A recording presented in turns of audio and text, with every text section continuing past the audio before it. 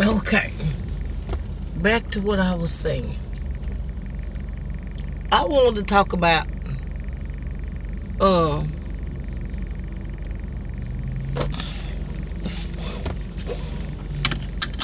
Eliana and them parents.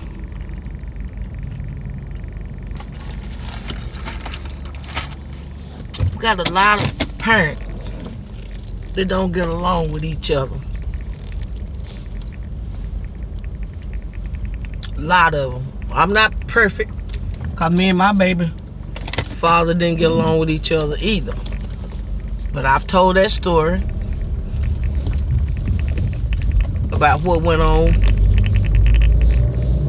with me and him, and not what exactly went on, but how we became friends. Because we used to go at each other's head, baby. It wasn't nothing for him to go at me, and it wasn't nothing for me to go at him.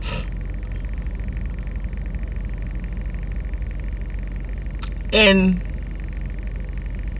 I always wanted to get along with him for the kids' sake. Because I grew up without my dad. And the man who my mom brought into my life for her father figure was a great man. Great man. She couldn't have done better if I'd have picked him out my dang self. Couldn't have done better. Great man. That man came in, treated us like we was his kids, and that man didn't have no kids. And my mama had all girls. And that man never tried to touch us in no sexual way. That man was more than a father. And I've told this in some of my old videos. My own father stayed, right in the same city that we stayed in. It wasn't like he was somewhere else living. He lived in the same city we stayed in. But he wouldn't come see us and wouldn't do for us. But my stepdad did. And my mama and daddy, I had a sweet mom. I have a sweet mom. She don't like to argue and do all that cut up unless you push her. And it takes a lot for her to get to that point. When she get to that point, people know her, so you must done some effed up crap for her to be coming at you like that or talking like, cause she don't do that. That ain't her. But my daddy was an asshole. Still is an asshole.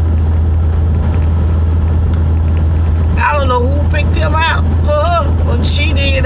Well, she did. But I wish she picked better. And he took advantage of my mom. And he mistreated her. And he dogged her out. He did her bad. And since he didn't want the mama and my mama left him, he didn't want the mama. Now the mama didn't want him no more. Well, he didn't want us. He didn't want the kids. So she was raised as a single parent. And I'm telling you, that woman worked night and day.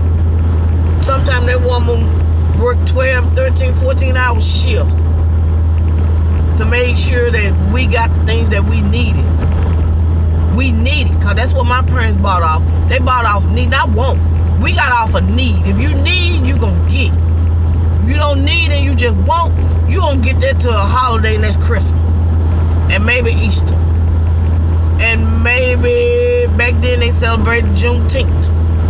You might got a little outfit for Juneteenth or a pair of shoes or something. But it just wasn't no, she bought what you wanted. No. You got what you needed. But I wanted to say, these parents, and a lot of what's wrong with that little girl, Eliana, is her mama and daddy. Y'all fought a lot amongst these kids. And these kids grew up seeing a lot of that. And that has really fucked them kids up. Now that they become adults, they don't know how to be in serious relationships. They want a relationship, but it's fictional. because of what the shit that they've seen. And y'all didn't even think about the kids. That's one thing parents we don't do when we get in and have these babies by these men. We don't think about the kids. How much hurt this is going to cause on the kids. How much pain this is going to cause for these kids. How this is going to play affecting these kids' life when they grow up. All we think about, and I'm including myself in that, even though my kids are grown, and I don't have no problem with my kids, and they don't have no problem in no relationships. Not the kind of stuff that Elizio and Lily, whatever name, Lily, Vilio, Velvet, I don't know what to call this motherfucker. They got so many damn names that they're having. And I've always wanted to get along with my kid's father, but it was him who didn't want to get along with me because I moved on and found something else, and he wasn't ready to deal with that. Well, I'd ask him to come back. He didn't want to come back because he got out here. You know how you men do. Get out here and you find Betty Bop, and you and Betty Bop go to do the hip hop. So he had found Betty Bop, and they was out here doing the hip hop. That he didn't want to come back home. So I'm like, okay. Since you don't want to come back home, then it's time for me to move on, bro. I got to do what I got to do, bro. So I moved on. But in the process of me moving on, he found out that I moved on. He was mad. Well, how long am I supposed to sit here and wait? And what am I supposed to do when you say you don't want to be bothered in the relationship no more? One boy just sit around here and say, okay, well, I'll wait till he get through with Julie, Brenda, Linda, and Cindy. And I'll just be sitting over here and wait. Some of y'all do that. I ain't her. I ain't built like that. That ain't for me. If the shit over is over. I'll be hurt for a minute or two. But I'm going to move the fuck on. Because you already done told me what you want to do. Okay? But Velvet got hooked up with this man because of what she saw as them parents do. And y'all didn't make it no better parents. Instead of y'all trying to say, well, at least let's put our differences aside just for these kids. Ain't fake it in front of these kids. I have faked it in front of my damn kids. Just for my kids to be happy. For him to be at birthday parties. I'm sitting on there gritting my motherfucking teeth and calling you stupid, ignorant motherfucker. But yo, my baby, I baby want you here. So I'm going to keep quiet.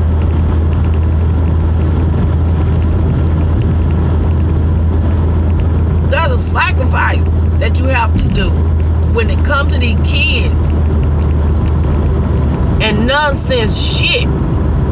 Because if not, you get kids like what Eligio have over there. All them kids is messed the fuck up because they had some kind of trauma that went on in their life that they didn't get help for. And nobody tried to help them. And then they ran across this nut butthole and he got his hooks in them. And he knew they was fucked up. Ain't nothing like fucking with a person that know that you got a fucked up mind. And they think they smarter than you. Cause they gonna fuck you up with their mind. No, you gotta have my mind. No, nobody have to have your mind. Let them have their own fucking mind. Why don't you have your mind? I have my motherfucking mind. And we just go on by our day and be like that. No, you gotta think like I think. I don't want to be with nobody who want me to think like they think. And I don't want you thinking like I'm thinking. But Eligio saw that these kids was fucked up and had went through some fucked up shit. And he felt like, well, he grew up in that little home care thing. So he feel like, well, I'll just fuck with people who been broken like me. But he break them harder than what they've already been broke. And if these kids ever get to come home, these kids gonna need some major counseling. Maybe for the rest of their life. Cause this man, excuse me, has really tore these kids down. And y'all parents ain't done no better. And then y'all still ain't making it no better by knowing what they going through over there and seeing what the happening is. I don't know, some of you may not even be reaching out to them kids and checking on your kids. I guess they might have gave y'all such a hard time when y'all was here that y'all so glad they gone. Y'all don't care cause they with a fucked up person. I'm not saying all of them, but I know some of them. After hearing Joy's story, I was like, man, that's true. That girl, he had that girl thinking that they didn't care about her. Her parents didn't care about her. Then when she needed her parent and she called them, the mama was there. The mama was there. The mama been there all along.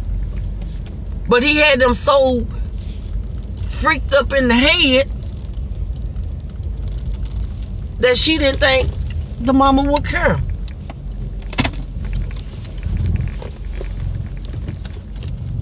I know parents, we try to let our kids go and do their own thing and be their own man and woman because they got to learn just like, you know, we had to learn. And I know that. I know that. You know that. We have to let them grow. We have to let them spread their wings, you know, and make their own butterfly colors on their wings. But don't let them go too far that you can't reach out and at least stroke the wings on the butterfly. Don't let them go too far that you can't reach out and say, hey, son, hey, daughter, are you okay? Do you need anything? We know our kids. We know what they will do and what they won't do. You should if you're paying attention to them. Unless you just don't care about them. I care about my kids. I don't care what you do to me. People say that, say that, say that, say that, say that, say that. I don't care what you do to me. You do what you want to do to me. Don't touch my kids. That's what the fuck I'm about that. Now, I've been in a lot of shit back when I was younger. And now that I've come this far, I don't want to go back to that. But if I have to, I will when it comes to my kids. I ain't doing it for no nigga, but my kids, I'll drive this motherfucker through that stove for my kids. I am here to tell you, if you fuck with my kids, I will kill you. Bottom line, straight up and down, point blank. I will fuck you up. And I will go to jail for the rest of my motherfucking life and eat bologna, and stale ass peanut butter, dried up ass bread sandwiches. For my kids. Mean that. But not for no man.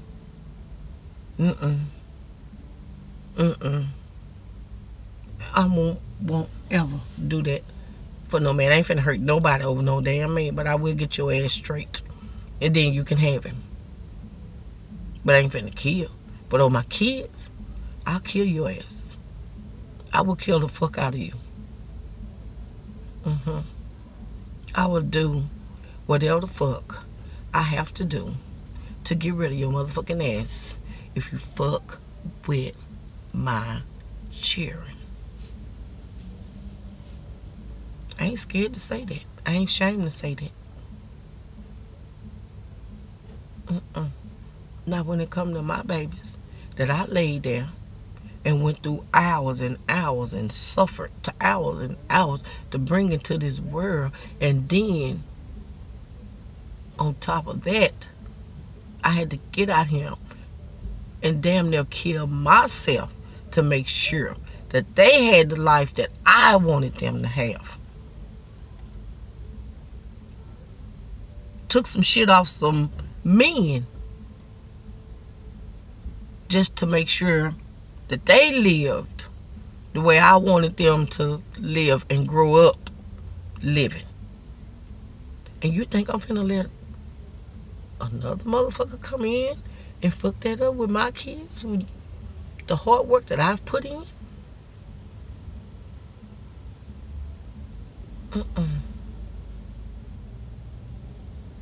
Them parents were too busy fighting amongst each other instead of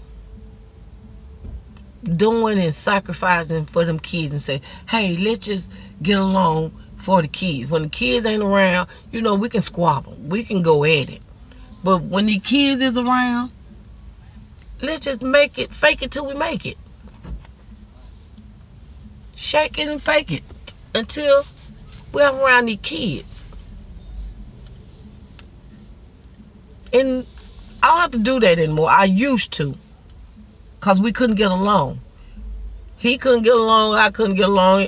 I'm not blaming it all on him, because some of it was my fault too, but I just had to, I had to grow up from that.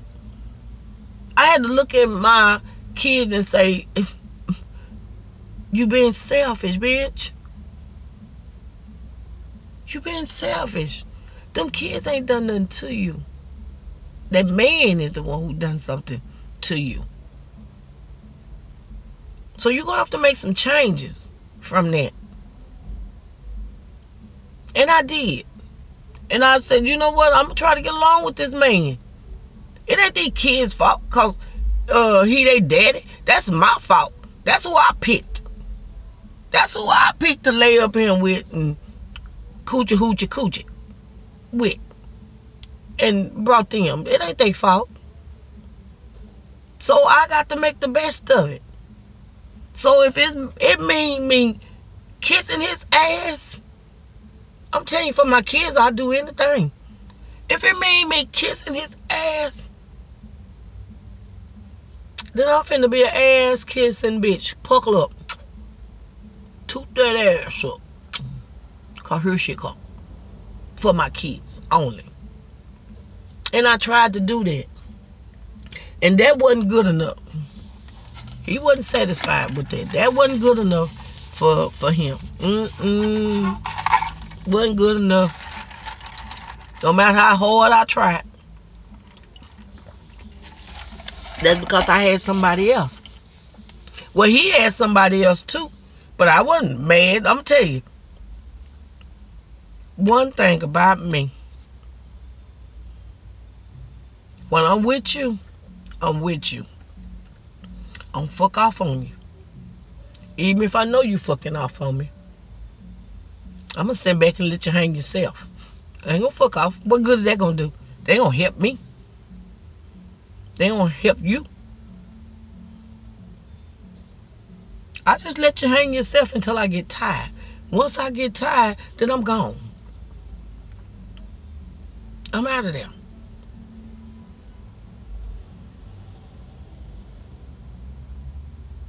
But I kiss ass, his ass, for my kids. Because I grew up without my father. And I know what it felt like to not have your father in the house with you. And then when you see him, I'm telling you, I don't care for this man, but I remember as being a little girl when he would come around, oh, my heart would just be pitter-patter. I'd be like, you know, I just grabbed the little hearts, the little love hearts. Every day, oh, daddy, daddy, daddy. But dad didn't give a fuck. But I still loved him. I'm a kid. I don't know no better. Until I got older. I didn't want my kids going through that. So when they was younger, I started to try to, you know, reach out to their father and say, hey, look, let's call this a man. What do I need to do? What are you so mad at me about? Let's fix it for our kids. Because we've stuck with each other for the rest of our life. I ain't going nowhere until God take me away. And you ain't going nowhere till God take you away. So we got to get along for the kids. Because we're going to be at birthday parties. We're going to be at weddings. We're going to be at graduations. We're going to be at parties that they have. And we're going to see each other. We're going to have to interact with each other. And I don't want to be at their functions or, acting a damn donkey. Or rolling your eyes. I don't want to do that. He didn't want to do it. Until one night my son got sick. And I didn't have him in no insurance. But the daddy was responsible for the insurance. I did have the father on child support, but when we went to court, they didn't put the insurance on the child support. And it was my responsibility to go back down there and make sure that they put the insurance on there. Now he want to be friendly with me. Now he want to come to me and say, hey, because he realized it too. Because I brought it up to him. You're not on the insurance. You just pay child support. Well, let's do this. And you don't go down there and put me on insurance. Then I'll take care of when they go to the doctor. I'm tell you, this man ain't no Rudy Pooty ass man. This man that I had these babies by, this man got he got a little more money. You might not think so. People might not think, oh, he got some.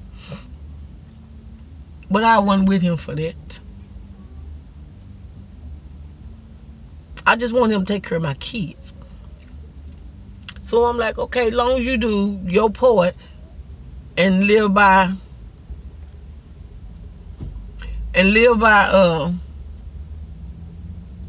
the word that come out your mouth, because my father always say your word is your bond. So your word is your bond. As long as you take care of my babies, if they get sick, and just pay the child support, then we gravy. Okay?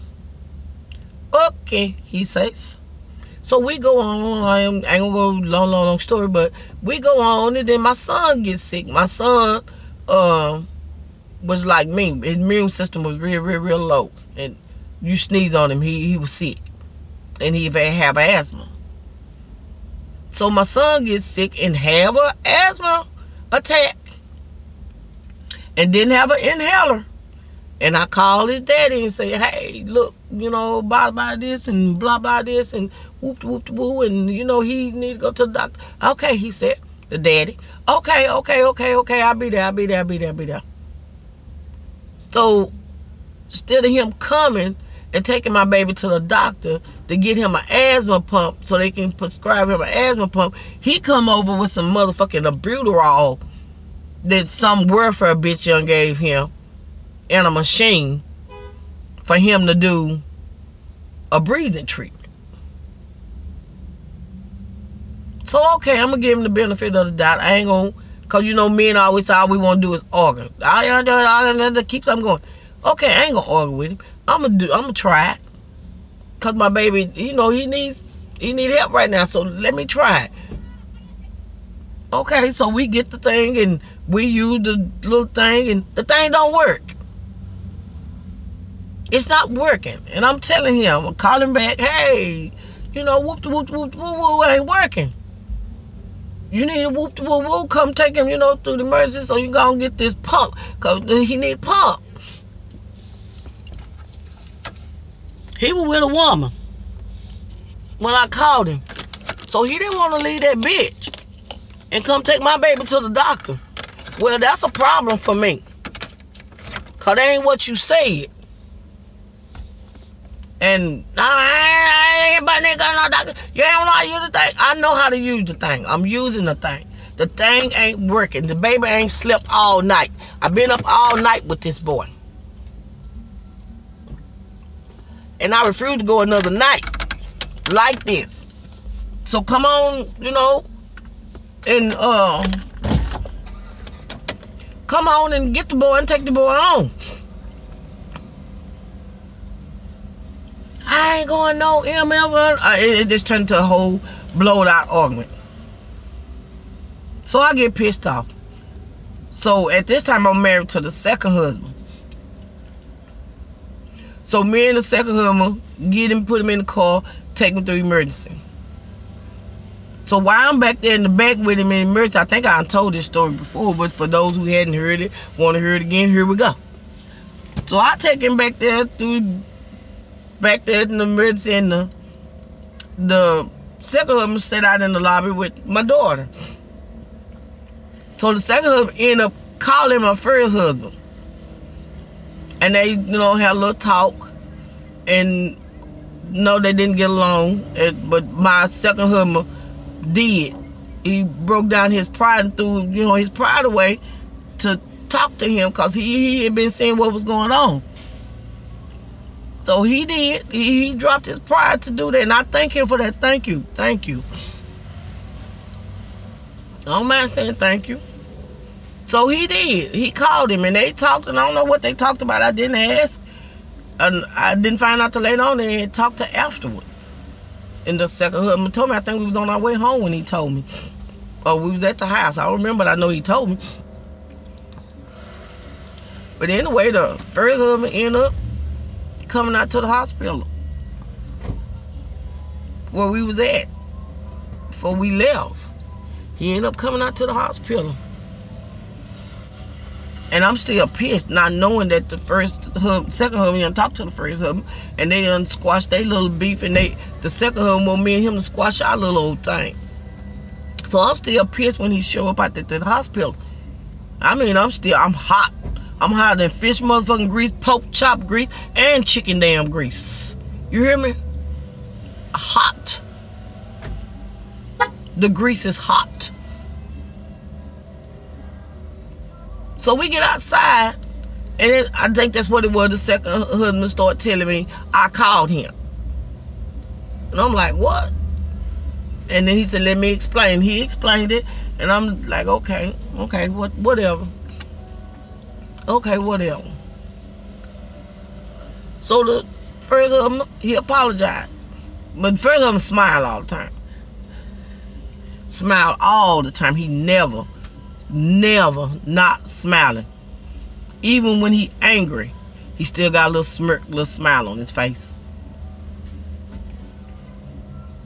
So we squashed it. From that point on, we've been working together.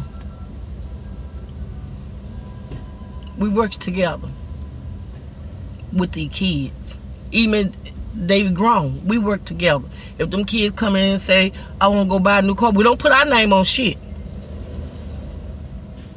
I ain't gonna handicap you.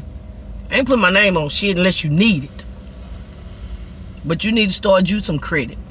So if they come in and say they need want to get another car, then hey, we take them to the car lot. And we sit in the backdraft. And we sit there and let them do their little thing. And we do as parents do. We give them knowledge. But we send them back out there to talk to that salesperson, that finance person for themselves. Now, if some numbers don't add up and don't look right, then me and him will shake our head and say, no, you ain't finna get over on them. You ain't finna do that. We work together now as a team. And I like that. And I thank my second husband for doing that. I don't have no problem with my first husband. None. We get along. And it ain't just because of our kids. It was in the beginning, but now we get along. I don't want him. Ain't nothing he can do for me. He already gave me what I needed. They're my babies. But if we're going to be parents, we're going to get along for these kids. They ain't going to be doing all this jumping and hollering and cussing and fussing. No, we ain't going to do that, because then these kids got to leave our nest and make their own nest. And guess what kind of eggs they going to put in that motherfucking basket? The eggs that they seen us hatch. I don't want them to do that to nobody else's child. And I don't want nobody else child to do that to them, but I know that's life. They got to experience some things. I'm willing to let them go through their experiences. That's the only way you're going to learn.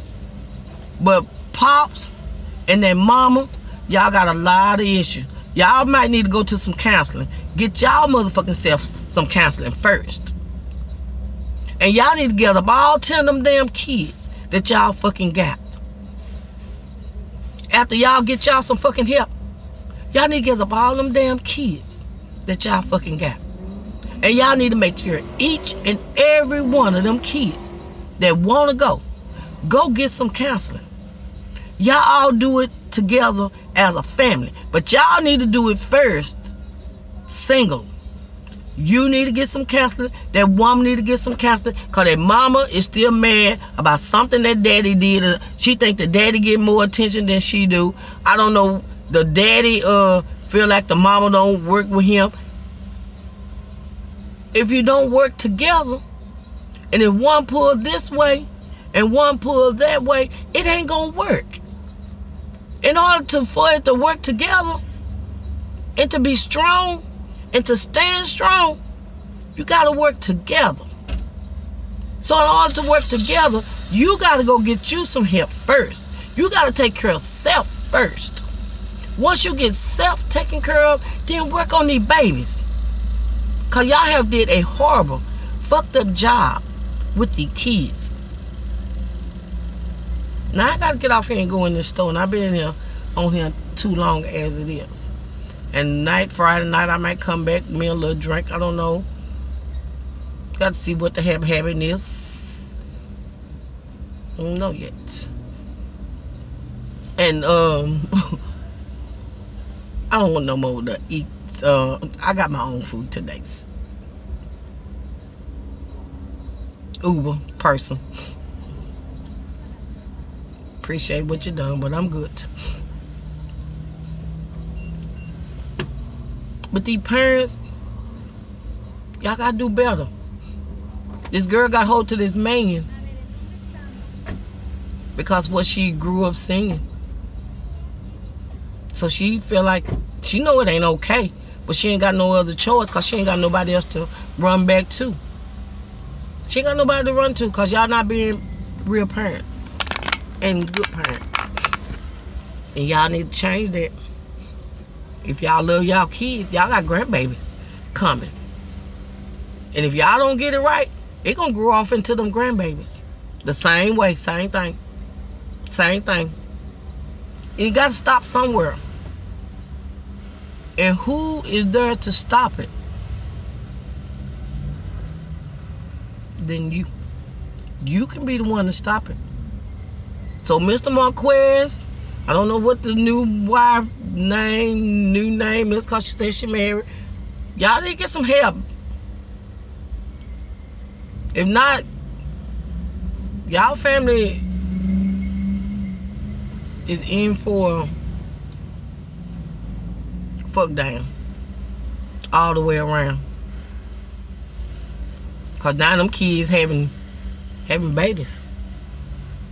Them babies gonna grow up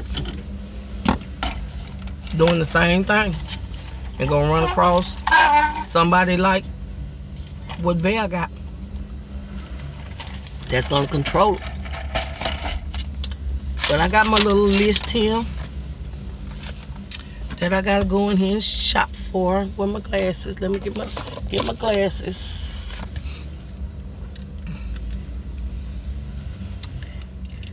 Pick up a few things. I'll try to get out before it get too damn dark. Cause these young folks, that's what I'm gonna come back and talk about too. I'm gonna come back and talk about that shit too, these young folk. These young folks off the chain. They off the hook. I'll come back and I'll talk about it. But right now, let me go in here and pick up a few things from the store. And then I'll see you later. Y'all have a Flamming Friday. That's what I think I'm gonna name this video. Flamming Friday. Flame it up Friday. Wah.